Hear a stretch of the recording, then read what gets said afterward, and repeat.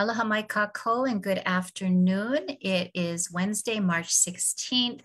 Papa Ola, on behalf of Papa Ola Lokahi, we are happy to have you join this webinar, the third episode of E Ola Mau. We will be starting in just a couple of minutes as we let people trickle into the room.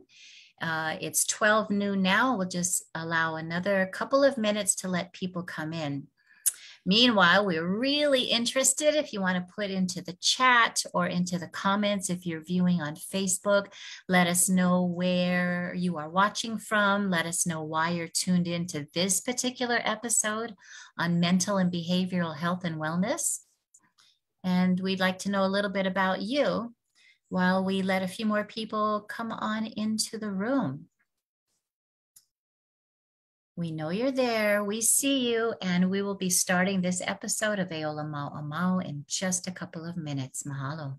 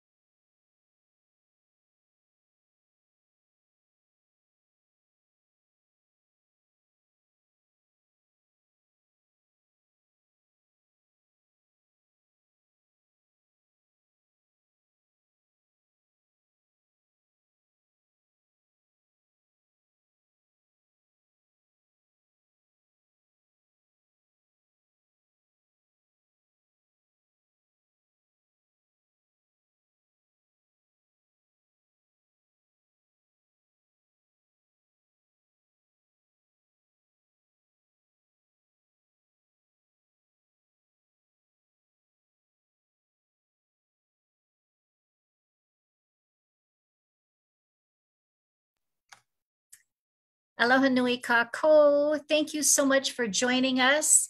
E Ola Mau is an important series to us, and we are really glad that you've joined us. My name is Kim Ku'ule Bernie on behalf of Papa Ola Lokahi. We're presenting to you our report back to the community of E Ola Mau. You may know that E Ola Mau is a landmark Hawaiian health needs assessment that was originally published in 1985. It was the first opportunity where we had the data, where we had the information that demonstrated what we kind of knew already anecdotally.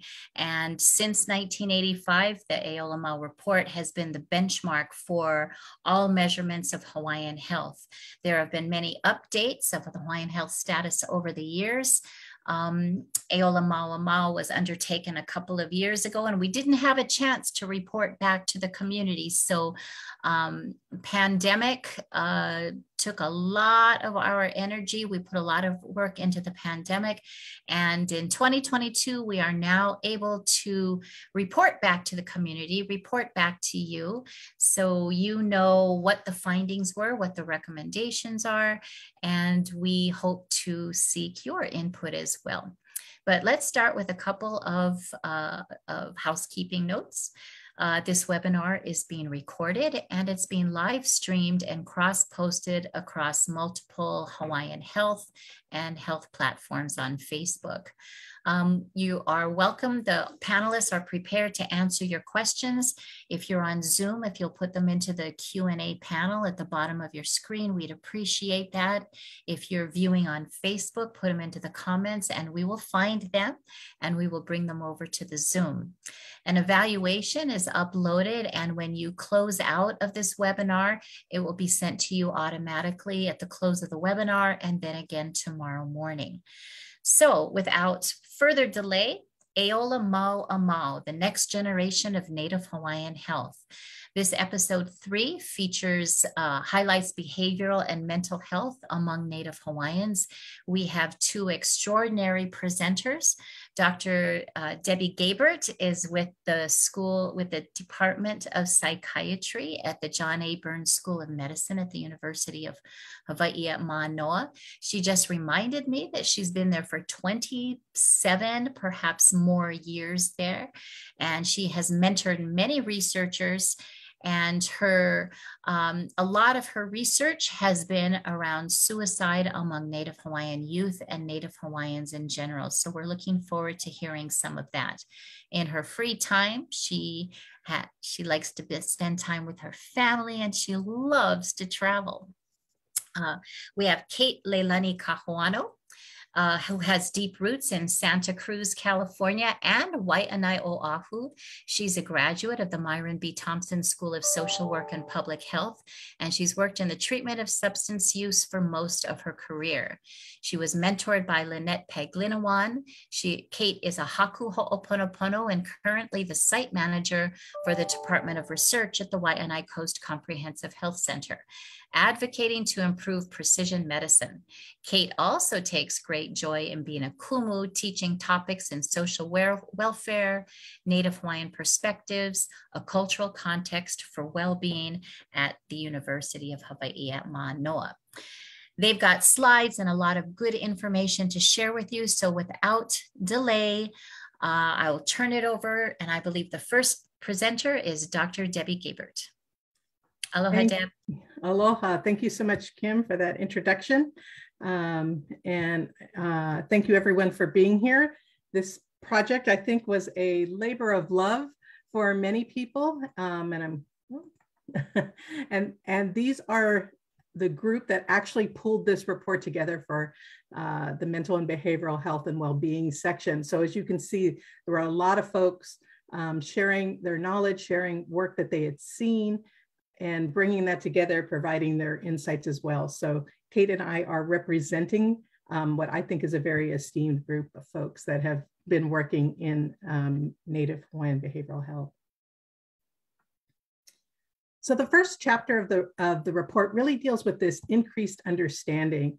And as Kim mentioned, you know, when the first E Ola Mau report came out, there wasn't a lot of work out there. Native Hawaiians were rarely mentioned in the literature. And when they were mentioned, they were grouped with a bunch of other folks. And so when we first started, we went back and we're like, well, what's actually out there? What happens when we do a lit search and put in the words Native Hawaiian and mental or behavioral health? And we came up with over 20,000 scholarly pieces of work. We're like, well, we're not going to be looking at all of that. But I do think it makes a statement about recognition, about being included. And so it's important to highlight, even if many of those publications were referencing some of the same studies that were being done, at least it put that field on the map. And so from that standpoint, that number, 20,000, you know, more than 20,000 coming up. And it's more now because I tried to update a little bit and take a look at what was happening. And the beginning work too, I think, ended up focusing on like, what is the extent of the problem? Can we identify it? My background, of course, is in epidemiology, which is just a big word to say we study things. And what do we study? In this case, we're studying usually mental illness and not mental health. That comes later. Or in the case of Native Hawaiian work and what we're looking to historically, that's where you start. But as far as the literature was concerned, it really the focus primarily was on mental illness. And then a lot on risk factors. There's this risk factor and there's that risk factor. And so, and then the repeated risk factors and then more risk factors and adding on risk factor. And then fortunately, about 20 years ago, we started to see a turn where people said, you know what, maybe we should focus on protective factors and start looking at those. And again, we started to see an increase there in terms of the literature. And so we have a much better understanding of at least the nature and occurrence and extent of mental illness and the vast number of protective factors and of course, risk factors as well. So what do we know when these studies were done? Well, we do see that there are more mental health challenges faced by Native Hawaiians than by non-Hawaiians. And that again, because so much focused on risk factors, that there are multiple stressors that folks are dealing with, and many of those we can think of as the social cultural determinants of health now, as we think, situations related to not having land or access to land, not having homes or property, not right, like all of these things that have some historical roots, but then continue to be there, as well as things like racism and injustices that occur. Fortunately, and of course, this is where most of the folks that participated in this process, our work focuses on, well, how can we tap into strengths and not really focus on all of these other things because they're present. Obviously, there's work to be done there, but from mental and behavioral health standpoint and from a wellness standpoint, how can we really tap into what contributes to resilience, what contributes to well-being? And pretty much mutual agreement in almost every paper, even if it wasn't the focus of that paper, they talked about the relevance of culture and some form and how culture can in fact impact health and well-being. So lots of factors there, strong sense of hope, strong sense of family, strong sense of community, and all of those contributing into what it means for mental health. So just going to take a step back, and part of this is to show you, how, what the disparities are that we're seeing, and also to show that even with 20,000 reports, there were still some things we couldn't find. So there is still some work to be done there. So when it came to having any mental health problem, about 32% of youth identified that there was some problem, and this is definitely higher. It's about 1.4 times higher than it was in other populations. Typically, we're either comparing to the state as a whole or to Caucasians. Whereas once we get to adulthood, some of those disparities start to decrease. And then for our elders, for our kupuna, we don't actually have any data. So we're still missing that. We actually think that it might switch over in the other direction just based on some of the other types of findings that we have. For example, as you move down this table, I think if I use my pointer, no, it's not working.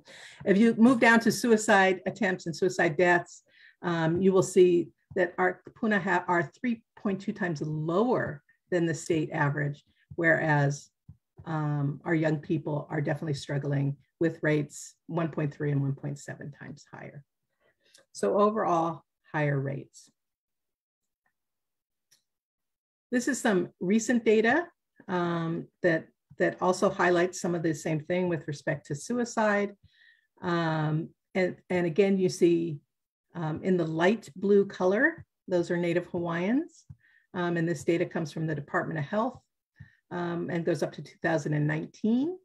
And you see elevated rates all the way up to 49, and then those rates start to decrease for Native Hawaiians and then become lower. An important thing to note is that we did not see an increase during the pandemic in suicide rates. A lot of people have asked, and I have some other information later, but we did not see them in suicide rates, even though this particular chart only goes up to 2019 because it was broken up by ethnicity. This chart is, this table or map, I should say, which is not geographically correct, but does show the islands, is really to highlight some of the communities and from a community perspective. And you see the high rates are in the areas of kind of that reddish pink color. And when you see white, that means the communities are too small for us to be able to say something. So clearly you see a connection with the communities that people are living as well as being locations where we have higher numbers of Native Hawaiians. So some of the same issues we continue to see during COVID that we have identified before in terms of identifying numbers. There was this great, very large study, thousands of people, and they opted the Pulse survey to see where, what was going on with psychosocial distress in Hawaii specifically. And they opted to put Native Hawaiian and Pacific Islanders under other. And so we didn't know. We're like, well, that's not very helpful. Especially when we know that these communities were impacted by COVID itself. So we had reports, and again, this goes back to that same type of thing where we're always looking at anecdotal information. So we're hearing from the call center, the suicide crisis line that actually expanded to deal with all stress, that they were getting more, the volumes were going up, reports back from hospitals that volumes were going up with people feeling suicidal. We hope that meant that more people were getting help that needed it, because we didn't see that parallel in deaths. This is a great study that did come out and was reported locally on the pandemic and looking at anxiety and depression. And basically you see that the rates are not that different. However, if you look overall, there are slight increases in the number of Native Hawaiians respondents here in the kind of the grayish color, having more severe illness and symptoms, and fewer reporting having a normal level of symptoms. And this is by the number of symptoms reported. So I'm going to pause here, I believe, and see if there's any questions with respect to sort of that increased understanding that we have. Appreciate that data, and particularly appreciate the focus or the shift from risk factors to protective factors. And I think that is one question. I'm glad you addressed it so early. I think one important question is, we know that E Ola Mau was completed before the pandemic, but what are we seeing as a result? So this has been really helpful and also discouraging at the lack of data specifically for Native Hawaiians. For COVID, we're the only state that disaggregates Native Hawaiians from Pacific Islanders. We're not even grouped with other folks, but I can see that that's not the same for other areas such as mental and behavioral health. Yeah, thanks for that. And what's really exciting, and I'm going to turn to Kate because she's going to talk about promising approaches, but there is some literature in that increased understanding piece that really shows that by focusing on protective factors, you can have a much larger impact than you can if you focus on risks. So we kind of spent a lot of time, money, effort really taking risk approaches when all along we knew we should be taking strength-based approaches. Of course. All right, I think we do have a question here. I hope you touch on epigenetics. Well. I wonder if, Kate, do you want to take that since you are working in some of that area with precision medicine? Thank you. So I hadn't planned on doing that. So this is off the top of my head and the little bit of time that I've spent at Waianae Comp working in the research department.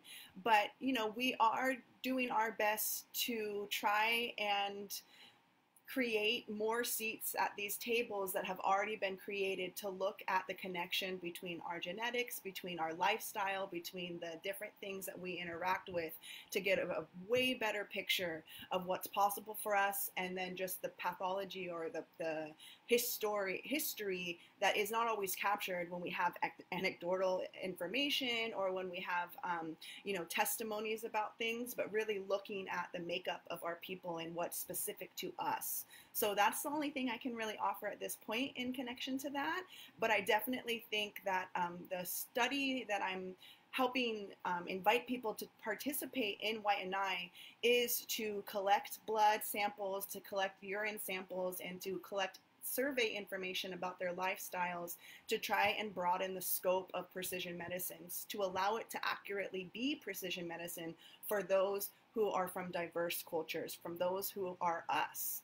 And so right now, medicine and how we treat medicine is based off of the model of white men typically. And so collecting blood, collecting actual information from those sources is going to really just, and already they started research in connection to the study that we've done with the samples that we've been given. Waianae is new to this study, so it's not necessarily, again, disaggregated to Hawaiian specifically, but just continuing the conversation of diverse information that better reflects communities and how to heal these communities with their input.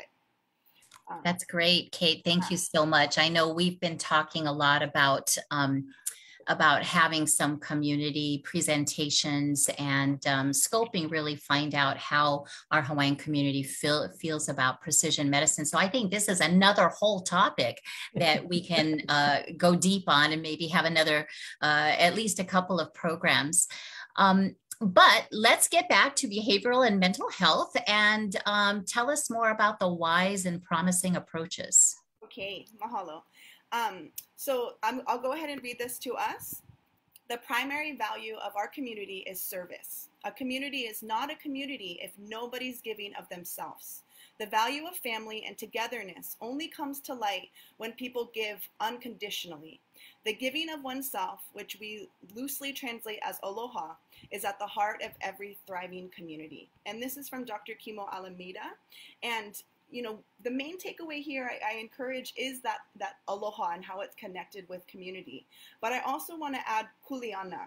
And the kauna or hidden meaning, or, you know, hopefully obvious meaning, is also the privilege that comes with serving your community. And so I invite us to really see kuleana as a privilege, which lends so beautifully to aloha, and how when you take the unconditional approach to your kuleana, it is such an effortless way to give aloha, and you get so much in return. So we'll go to the next slide. So here we talk about effective and promising approaches. So the mentality that can help that, and then maybe the way we can do that. So we want to focus on strengths, community, culturally informed practices, the need to experience a sense of belonging and sense of place. An individual may have damaged pilina with relationships with ohana or feel deeply unworthy.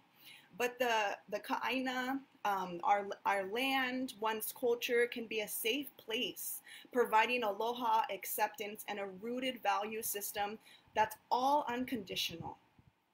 The making of, integrating Native ways is essential.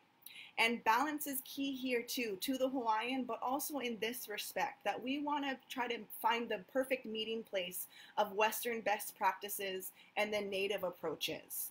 And so here we're talking about those being served. What are ways to effectively serve those who are seeking out services and ensure they have access to those services? So overall, we're encouraging a reconnection. So when I work with people, I never introduce new behaviors. To those I serve, I say, let's reestablish, let's return to. And I commit to the idea that wellness once was for a person, but especially the indigenous person, that our culture tells us abundantly that wellness can be achieved, maintained, and it can be reestablished. And our culture is going to withhold all of those versions of ourselves, of our community, and of the aina, of the land. So a quick example that I'll offer is I worked at Women's Way, which is a leg of Salvation Army, working with makuahine, mothers and their children. So they come to our facility, a residential treatment facility, with their children. So side by side, we hope to work with them. I will offer a lauhala weaving activity, and the women sometimes will take it really quickly. They'll have a skill that's very obvious, very quickly. And so I'll go up to the wahine, to the makuahine, the mother, the woman, and I'll ask her, wow, how incredible. With your clear mind and clear body, look what you're creating. Have you done this before? And she will sometimes tell me, yes, I've done it with my tutu. And then we'll sit there and talk about her tutu. Other times, and more likely, they'll say, no, I've never done this. And then I'll say, wow, can we look at your mo'oku'auhao? Can we go into your genealogy? It could be that you have a weaver in your ohana, and you have inherited the mana of that person, and your skill is coming from something that is in your family, that is deep inside you, anchored. And the hope here in this example is that I've honored her strength and her skill. I've encouraged a reconnection with her culture through this activity, through this conversation. I've also acknowledged her body and her mind and her ohana. And I've established possibly a seed of spirituality in the transfer of mana and considering things bigger than herself that led to this opportunity of skill. And most likely, this causes a manifestation of practiced values and behavioral change towards sustainable wellness. So that's an example that kind of brings to life these different bullet points. If we can go to the next slide, thank you.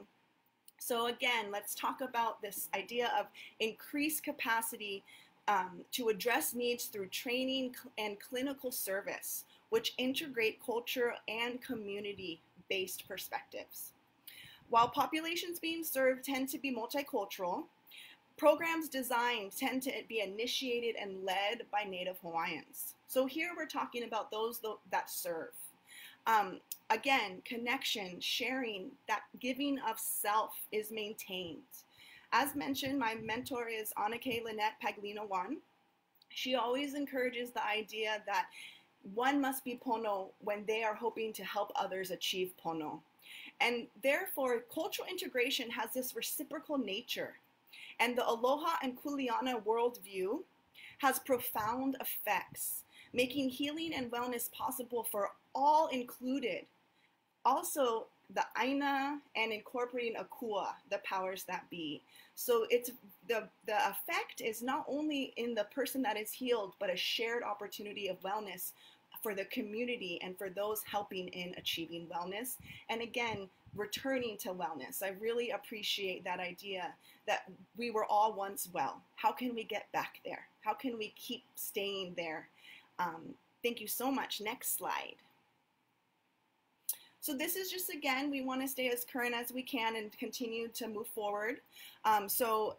Recent review of broad sources under the Hawaiian worldview shows similar findings. Connection to place and cultural identity can overcome adversity. Promotion of Hawaiian culture as intervention is mentioned here, and as Deb said, and I will repeat, prevention. And then, this ability that we can move beyond just cultural grounding, but to ways of knowing. It's been said that our na'au is the seat of knowing.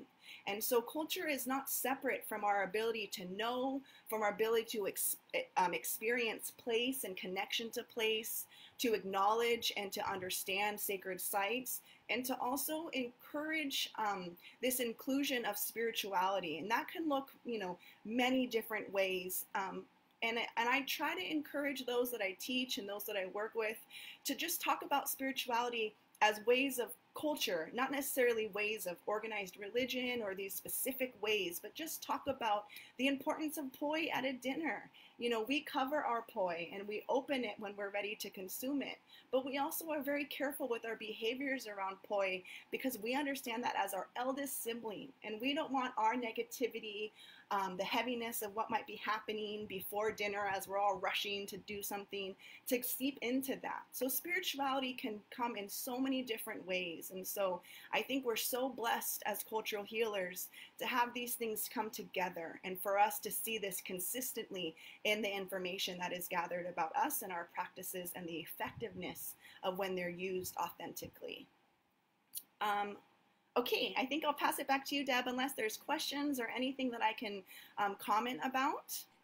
No, that was really excellent. I love the phrase practice values. It's been a long time, but notice how to the audience, that we're not talking about best practices, because a long time ago we realized that best to whom or for whom. So we got into wisdom and wise practices and, informed informed practices. And now, of course, you have practice values. And I really love that phrase that you used. And, you know, I've been looking it up recently myself, and also your idea of return to wellness.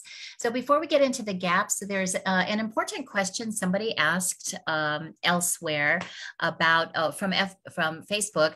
How do I access continuing education credits or units for your profession? So in full transparency, Papa Ola Lokahi is not offering continuing education credits for this 6-week series, but depending on what your profession is, whether it's social work or public health or nursing, whatever it is, perhaps you can get category 2 credits, but check with your own accrediting body for your profession and see what may be possible for you. Okay, great. Thank you so much, Kate. And let's go back to Deb. Yeah, thank you.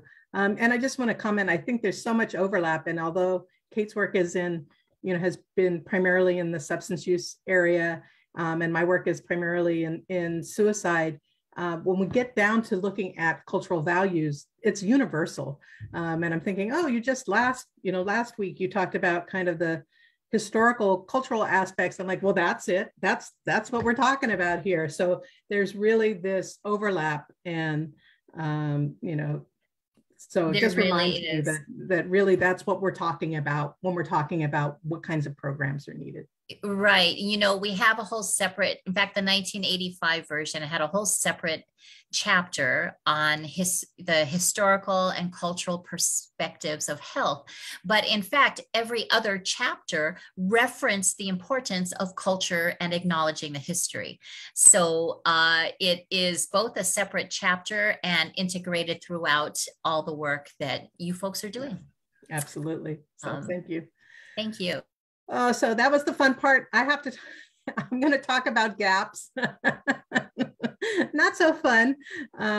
We do have a long way to go. I alluded to it in the beginning because we can't look at this whole breadth of review. And again, we did look at both things that were published as well as stories that were told, and not see that we've still got some ways to go in terms of capturing what it means. And we're not even at the community level, which we know there are community differences as well. We're still fighting to get Native Hawaiians captured on a regular basis for every single data set, you know, nationwide. And so we have a lot to go there, and it's not consistently defined. And you know, what are we talking about when we do that? Are we talking about blood quantum? Is that the definition? Are we talking about primary identity, or, you know, what do we do with all the many mixed identities, and how is that captured? So there's so many different ways to go with that. And so one of the things is that we need to start and put that information out there on a universal basis. And I think that through the process, at least there were discussions with various agencies in order to try and start moving in that direction. And then the disparities that we've seen have really a limitation. Oftentimes we say this is, people attribute and put causal definition on being Native Hawaiian when some of the issues are really accessibility issues to services, absence of different types of services. And we call areas, and this is my own pet peeve, so I'll try not to get on my high horse, my very high horse, when I talk about high risk communities, which I think is a horrible way to define a community, as rather than under-resourced communities, which I think is what we're really talking about. In terms of the culturally based programs, and I struggle with this as well, the funding and for the work that I do in suicide prevention often comes from the federal government, and they require us to use evidence-based programs. And so that it's no money or get money, but you have to do an evidence-based program. And so my work has tended to focus on adapting those programs when we know there's actually already programs that exist in community that are value-based, that are very successful, and have been working, but we can't get those funded. And many of those are programs, as Kate spoke to, in terms of spirituality, and that type of assessment. But where we end up, well, let's try and make this fit. Well, guess what? Yes, we get better than if we don't try to make it fit and we don't go through that process of looking at the culture. But is it as good as it can be if we, weren't able to use what is, a value-based program right from the beginning. And that probably would have the biggest impact, but we're not there yet. So one of the big gaps is we have to start showing demonstration in order to make it affordable. Those are the rules. I don't write them, but the more that we can get out there in published literature, the more we're going to be able to argue that these should be funded, at least from a federal government standpoint.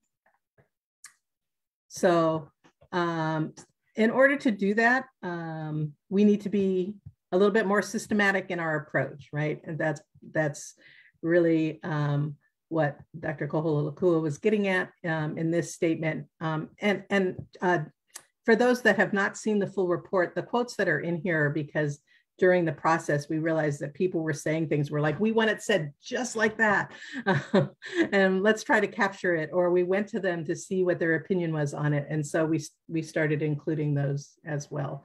So they are throughout the very large report in your spare time when you want to go back and read that. So really what we're looking to do is to say that it's not enough just to say it's Hawaiian. We have to look at what the intended outcomes are, what it is we want to measure, what we're trying to do, and maybe turn it. I think that's a lot of what we're saying. What do we mean when we say well-being? And that's a very different, in that process. And it's one of the huge gaps. How do we go about defining that for the community? I remember, and Kate, this may ring true for some of the work that you've done in substance use, but I remember working with a community on substance use, and they said, well, we know we've made an impact when people stop throwing their cigarette butts on the ground. And why is that? Because aloha aina, right? As soon as, and like that is a positive outcome. That's not on anybody's scale. That's not being measured in any way. I haven't seen a single scale that assess, don't throw your butts on the ground, right? So that's what we need to move to, but that takes a systematic approach and we need to capture it. And that will help increase funding in this area as well. So that is it for gaps. Big gaps, as you see, in terms of how we measure Hawaiian and Hawaiian-ness. Whether we're getting things out there in a manner that's going to allow us to access all sorts of funding, and then really taking a hard look at what we mean by well-being and health from that standpoint in order to truly capture what that is and what is Pono. Thanks, Deb. That's really key. So often we know that we need to look at, we need to improve accessibility. We need to improve availability. We need to improve appropriateness. But it's not often that we have the conversation about redefining or reshaping what is well-being, what is wellness. So thank you so much. So next, do we have recommendations? We do. If there are no questions, we can move on. Thank you, Deb. Okay, so recommendations for impact. So again, this idea to promote community engagement, which improves reintegration and social networking.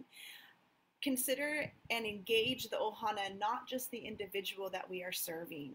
So when I'm working with Makuahine, mothers and their children, I'm asked, who's my client? I have a child, I have a mother, and I always say that the pilina, the relationship, is my client, that I really see it that way, that I want to serve as many people as I can, and I want the healing to be felt by as many people as I can, as many people as it can. And so we as Hawaiians, those who practice Hawaiian values understand that, you cannot separate us from our ohana. And so sometimes our disconnection can be felt by the family. And so why can't we understand that health can be felt by the whole family? So that's something really important. There's also a push for collaboration, which again, this is consistent with the Ahupua'a system, with our understanding of kuleana, that each doing their part with the Aina towards a sustainable system and sharing of resources is this mentality that is practiced, and still continues to have essence in our ways of seeing the world today. So again, these are not new ideas. This is our approach to returning to pono and ways of healing that are sustainable. So this community approach, this collaborative approach is super, super important. And then, of course, we want to continue to expand culturally based and adapted prevention and treatment. And then we talked about, I think, is it the next slide? No, okay, yeah. So approaches that can prevent challenges. And I love this idea of prevent challenges, but I also know that Deb briefly touched up on this about these concepts and these ideas that are attached to Hawaiians and what they're at risk for. And so, there are people who say that, being born Hawaiian puts you in a certain category for a certain trajectory of life. And so I kind of want to mention that, of course, these ideas will hopefully equip our keiki, those who we serve, to meet these challenges and do them in wellness ways, or do them in ways that are consistent with their values and their culture, and that's supported by the help that they're getting. So the hope is that when I work with the Makuahine, when I worked with them and their children, and we explore, the mo'olelo of Maui snaring the sun, and he did that for his mother, and that is how the story is told. And I ask my clients, and I say, can you imagine your keiki being so loved, feeling so safe that when they see the sky, they think that they can capture it? And so, we have this idea that for that child, given the resources, given the love, given support, there's no obstacle that they can't master. There's nothing that can come into their lives, or any dream that they have, that they shouldn't have stories and parents and values in the home that tell them you can do it, or we can do it together, and let me help you. And so I just, again,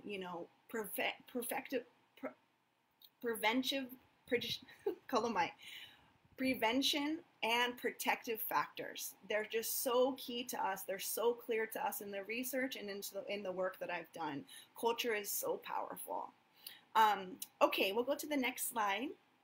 So here we go again, this idea of ensuring access. So we want our consumers, our community members, to have access to these resources. And it is possible that when we have people who appear to practice our same values, to appear to look like we look, and to have this general authenticity in how they serve their community, it's going to attract people to engage in wellness. And the hope is that we can ensure access and simultaneously decrease stigma.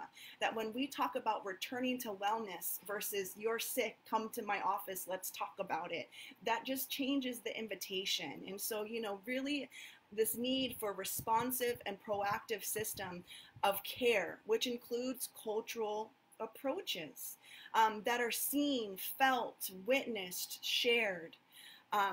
And then, increasing workforce development and training for Native peoples. Again, it can't be possible for us to have these systems if us as healers are not supported to be able to achieve what we need in order to serve our communities.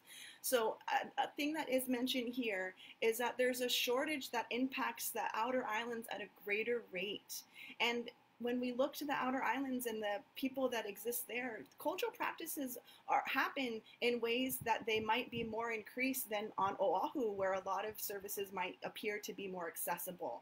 So again, we lose out in different ways when we really don't allow a community approach of empowering healers who then can serve the communities properly and effectively, and the way that their consumers, their patients, their community members are asking for. The other thing that we talk, just real brief, thank you, this idea of client-centered approach within the context of their environment and their culture. And I just really want to kind of highlight that we want to, understand the client who's in front of us in the culture of in the context of their culture, in the context of their environment. And again, we can touch so many different opportunities of healing when we see that whole picture of the person. Okay. So I'm looking at time, so I think I have some time to highlight this as well. When you have a well-informed, educated, culturally grounded Hawaiian health professional, that will make the greatest influence in helping a Hawaiian individual change. So it talks about, and I'm going to go to the bottom here, the greatest impact is when we use our own heritage, our cultural practices, rituals, language, proverbs, mo'olelo, in helping it to heal the individual.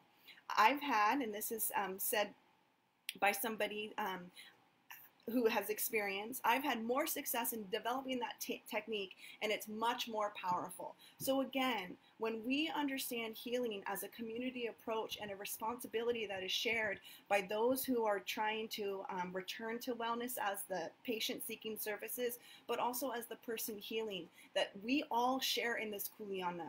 We all can have the privilege of practicing wellness, and it be shown by different avenues, different opportunities, and it can be experienced by the individual, the ohana, and the community, and we can incorporate the aina and the powers that be as a whole approach to wellness.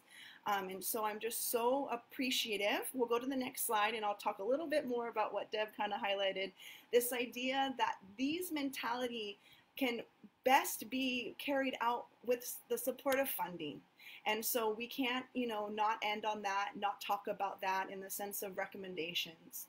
That when we are able to increase funding holistically, then we are able to have more sustainability. So we want to encourage, we see the need for incorporate systems that approach this and utilizes a socio-ecological model that focuses on long-term. And one of the things that mentioned here is effective leadership.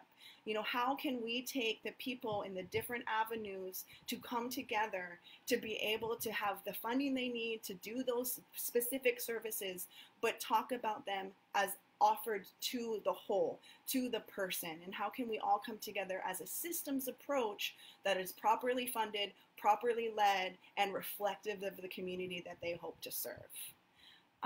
So that is kind of what I have had prepared as far as recommendations for impact, but I'm sure we're willing to answer any questions in relation to that specific area or kind of as a whole. So anything else that we can do or talk about, we want to be of service to you folks and take great honor in doing that. So thank you guys for this opportunity. Beautiful presentation, Kate and Debbie. So we do have some people that have questions, and I just want to encourage the viewers, the listeners, to please put your questions either in the comment section or in the Q&A panel at the bottom of your Zoom webinar, or even in the chat if that's easier for you. Here's one question. How do caring community members and families help to recognize and prevent child and elder abuse in Native Hawaiian families before it's too late? Are there tools, strategies, real solutions to help the most vulnerable?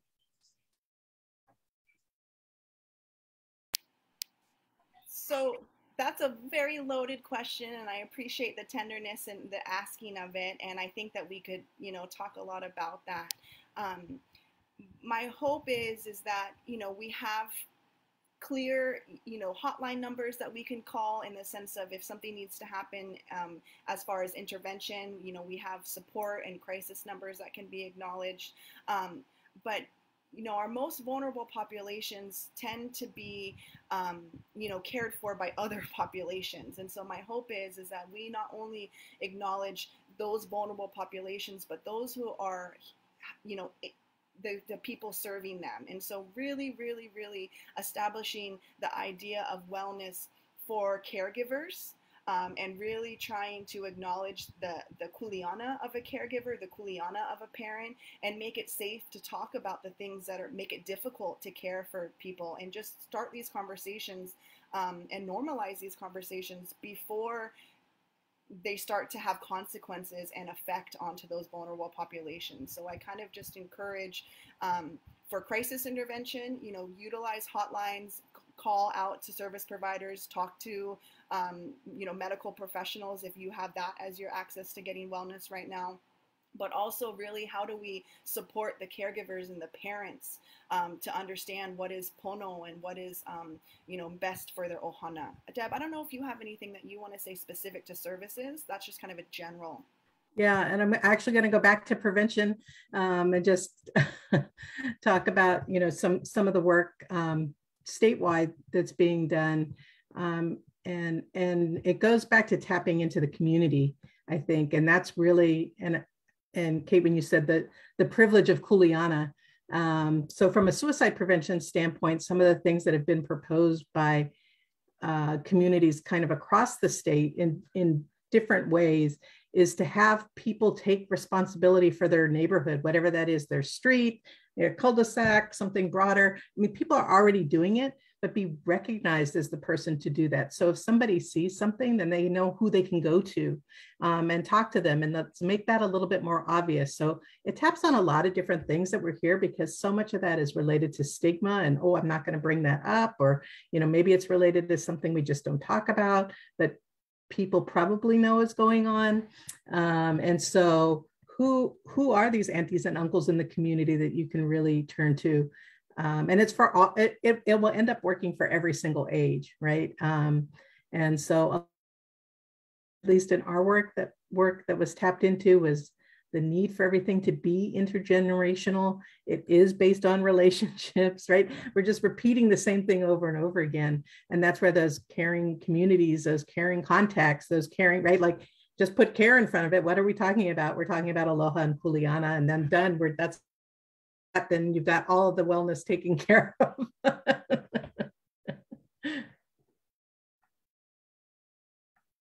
And are there suicide hotlines or services that are specific to Native Hawaiians? Interestingly, the first suicide hotline that was established in Hawaii was developed by the Waianae community. And they felt that there was a need, and they set up the hotline. Since then, of course, now we have a statewide system, the CARES line, which has evolved and changed. So it's gone beyond the crisis line. Soon we're going to have this 988 number starting in July, where everybody can dial 988. So it'll be like the ambulance service. One of the things that's come up in the suicide prevention network is that there is a need to try and make sure we have lines for people to talk to people, other folks that might be able to relate more to their circumstance, whatever that may be. And how do we start capturing that? We do not have it.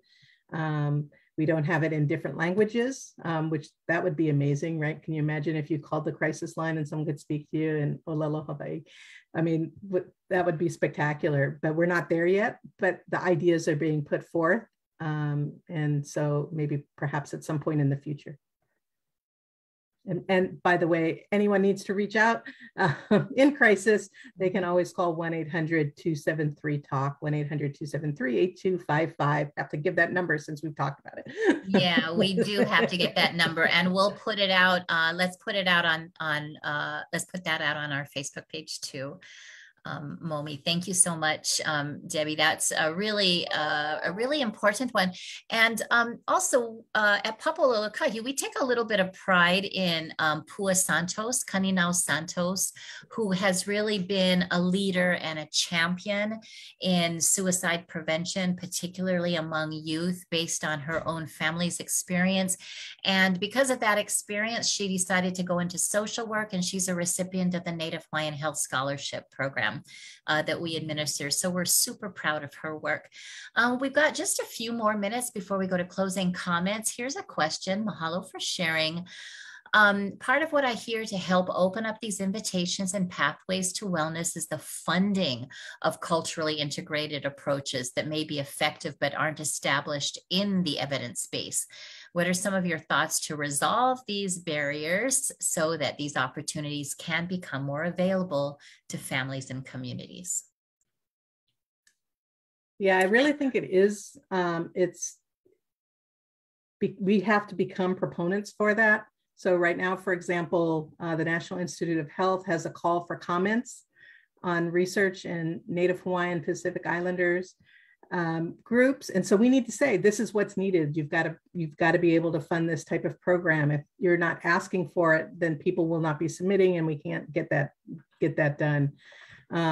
So that's kind of at that national level. I think there's other avenues to do that. But I also think there are other steps that we can be taking.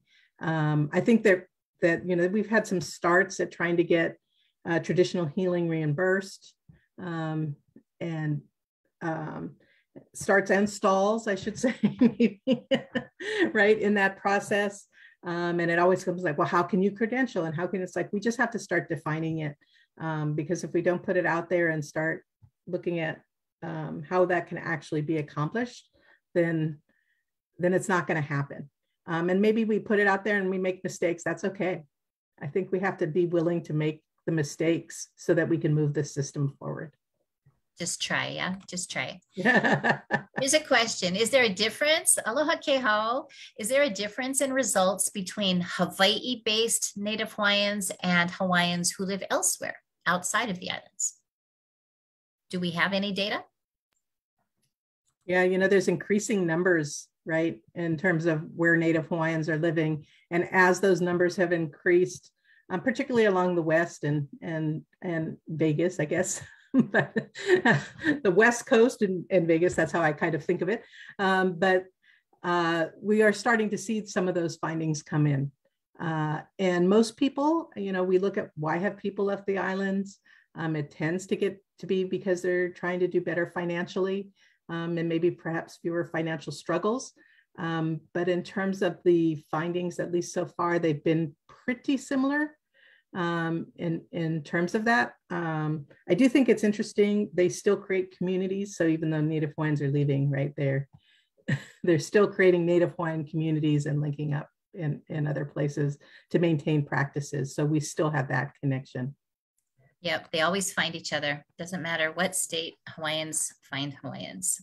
Hawaii people find Hawaii people. I don't know if you two can see the Q&A panel there, but we have a nice little bit of information by Jessica, who's a librarian on Maui. And she is working with the NLM, the National Library of Medicine, to encourage, and StoryCorps to encourage conversations around health and wellness. The power or mo'olelo and stories to heal is so important. As a librarian who does outreach, is there, and I have one more thing I'm going to say, but let me pose the question, Jessica's question. Is there any way I can connect with Papa Ola Lokahi or other organizations and support one another in our efforts to serve our communities? On behalf of Papa Ola Lokahi, I first want to tell you that my grandmother was also a mobile librarian on the island of Maui in 1940, where she drove a truck down to Hana and it took a whole day. And then it took the next day to drive back there. So I would love to talk with you. And we do have a small kind library at Papa Ola Lokahi, and we are in the process of developing a Native Hawaiian health archive. We've got a couple of collections. Let's go to, and I think this is Jan. Appreciate the focus on prevention and protective factors for Native Hawaiians. It sounds like the whole change should happen on that side. I think what should not be forgotten is the role of the other cultures, especially Westerners, play here for Native Hawaiian health and how they should change when you think about things like a colonial mindset, resource allocation, equity, humility, and respect. From a systems perspective, this also plays an important role. Aloha in everyone's heart. And I don't know if that's Jan or Jan, but I think I was introduced to this person yesterday, and so I think it's Jan. either of you? Any comments on his comment? I'm going to agree. Yeah. So I don't know why I wasn't quite a question, but it was an excellent comment. I certainly support that. I think we do have to do these things in tandem, because if you don't have the other, you're going to run into walls, and that's not fun. So we definitely have to do that process simultaneously. So develop for Hawaiians and develop for the context, for the environment in which Hawaiians are. And I think I'll just mention aloha kapu, or kapu aloha, that is an invitation to talk about things, and to make things sacred on a basis that is a human level, as about connection. And so I think that I just really love that our, kingdom really understood the importance of its citizens, not of people who are Hawaiian, but those who want to partake in the nation of, healing, the nation of, loving this beloved Aina. And so I just invite as many as possible to be a part of this conversation. And because, as Deb mentioned, there's so many parallels, and at the root of the healing for the indigenous is, such a shared approach to humanity. And so I appreciate that comment, because we don't want to at all make anyone feel alienated. We want to invite and wooey as many people as we can to come and partake. Right. We're going to have to wrap this up, and I'm sorry about that. We'll go over a couple of minutes just to be able to say mahalo to everybody. And of course, Auntie Loretta asks about or there was, in the 90s, there was a culturally based program in Nanakuli called Hale Ho'opakolea. And I know Bunny Victor, or we know her now as Analika Nahulu, started back in the 90s. Does that still exist? Hale Ho'opakolea? I'm not sure. I don't want to comment on it without knowing wholeheartedly. Yeah, we have homework to do, Auntie Loretta. We'll check on that. Mahalo for all the mahalos that you folks are sending to our panelists. I want to give a big mahalo to Debbie Gabert, Dr. Debbie Gabert at the Department of Psychiatry at the Johnny Burns School of Medicine, and to Kate Kahuano, who does a lot of work in community, and particularly at Waianae Coast Comprehensive Health Center. You will notice that thank you. I also want to mahalo Hale'imi, which is our research and data department at Hale at Papa Ola Lokahi, and Tertia Ku, who shepherds E Ola Mau, and who will soon be reaching out across the community, across the Lahui, to get more input as we do the next refresh, the next update to E Ola Mau. Mahalo to all of our cross-post partners, our Native Hawaiian healthcare systems, the Native Hawaiian Center of Excellence, Ahahui Ona Kauka, and Next Gen, and to the folks in the back of the house that you're not seeing. Mahalo for the tech support, Momi, Keawe, and Kamuela, mahalo nui. You will see on the screen that we've got a couple of slides here. Next week on March 23rd, we'll be featuring our medical section, our medical report, featuring Dr. Martina Kamaka and Dr. Heather Haynes, family practitioners. Dr. Kamaka is on Oahu, Dr. Heather Haynes is on Maui, and they will be the presenters next Wednesday at 12 noon. And then we've got two more after that, nutrition and oral health on March 30th, and then health workforce and data governance will be featured in tandem on April 6th. Mahalo to everybody for joining us today, and for your comments and for your wisdom. We look forward to getting input from you and reflecting on our report. Thank you for joining us, Deb, Kate, aloha nui, and to all, E Ola Mau, a mau.